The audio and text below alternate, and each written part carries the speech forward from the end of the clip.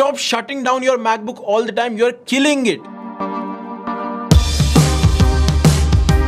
Welcome back to iGeeks blog. My name is Lakshay, and trust me guys, do not shut down your MacBook all the time. It does not need to be shut down every single day. Trust me, I'm going to show it to you. I'm going to tell you what I mean by this. So let me take you on a journey. I'm going to show you what happens every single time you shut down your MacBook. So every time you shut it down and you turn it back on, basically the RAM gets cleared completely. Now RAM contains a lot of temporary files, a lot of temporary storage, which basically makes your MacBook run faster. It loads your app faster, it loads your web pages faster, and loads your programs faster as well.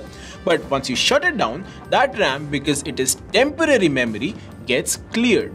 And every time you turn your MacBook back on, it takes much longer for the apps to get optimized again, for the apps to run and get stored in this RAM again. So basically loading your web pages, loading your applications, loading your programs takes much more longer. You see, Apple's memory management system actually is very efficient, even on the MacBook as well as on the iPhone. This is exactly why we recommend you to not force close your apps, not clear them from memory on your iPhone every single time. Let them stay in memory, let them run. This means they run faster and they are more optimized for you, rather than just force closing them or clearing your RAM. One more thing that happens every time you shut down your MacBook and you turn it back on, every time it boots up, it runs a post. This is power on self-test. This test checks your MacBook for any kind of hardware issues, any kind of software issues. Basically, it ensures that everything is correct, everything is running well. Now, post is a good thing for your MacBook, but if you run it multiple times a day or way too often, it adds a lot of stress on your MacBook. I'm going to give you an analogy. Every time you stop at a traffic signal, you don't have to turn your car off, because every time you turn the ignition on, it adds some stress to the engine, it consumes more fuel.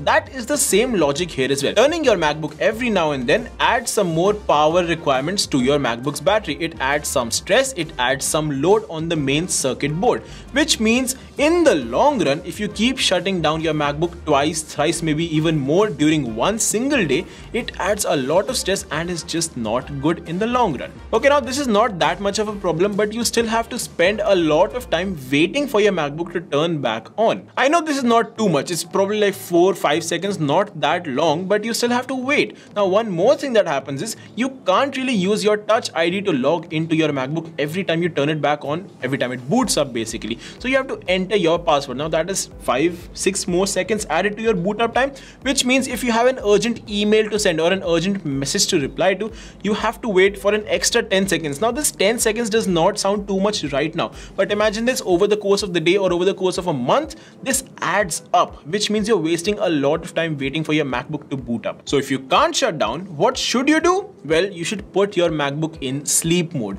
Sleep mode is better. It does not consume a lot of power. Your MacBook does not completely shut down, but still saves a whole lot of power, and the benefits extend. Okay, when you put your MacBook in sleep mode, it runs a lot of this task in background, but they don't consume too much of power. Your MacBook will periodically check for emails, messages, even updates. Now, all of this obviously will not happen if you shut it down every single time. It will not have any power whatsoever to do this. So it is better to keep it in sleep mode. Sleep mode is also very convenient if you think about it. You don't really have to wait that much. Once you lift that lid up, the screen lights up almost instantly, and the best part, you can use your Touch ID as well. You don't have to enter your password every single time you boot up from the sleep mode, which you have to do after you've shut down your MacBook. Okay, this part is clear that you don't have to shut down your MacBook all the time. You should use sleep mode often.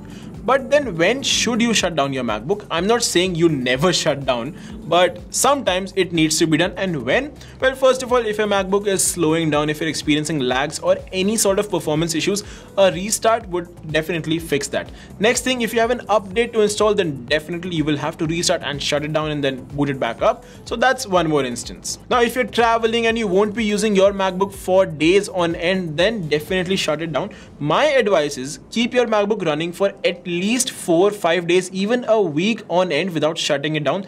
put it on sleep mode and enjoy. You will thank me later. Your MacBook will run faster and will stay alive for much longer. Also, before I go, one big thing to note: do not leave your MacBook plugged in all the time. It does not need to be charged the entire goddamn day. Don't charge it all the time. You're ruining the battery health. You're killing it once again. So don't charge your MacBook all the time. And that was it. I hope I taught you something new today. If I did, then let me know in the comments down below. And don't forget to like this video, share it with your friends, and subscribe to iGeeks blog if you haven't already.